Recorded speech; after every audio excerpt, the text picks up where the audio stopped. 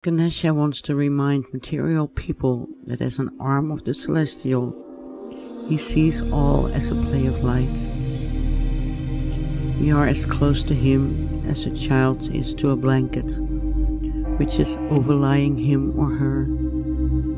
I will come to you whenever I want, in the night, in the day. I will demolish the forest of thickets.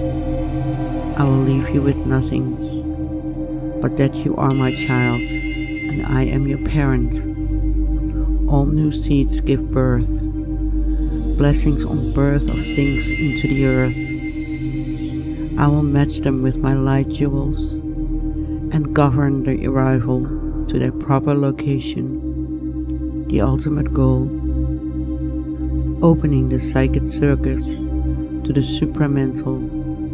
From there, one can more freely communicate with the divine.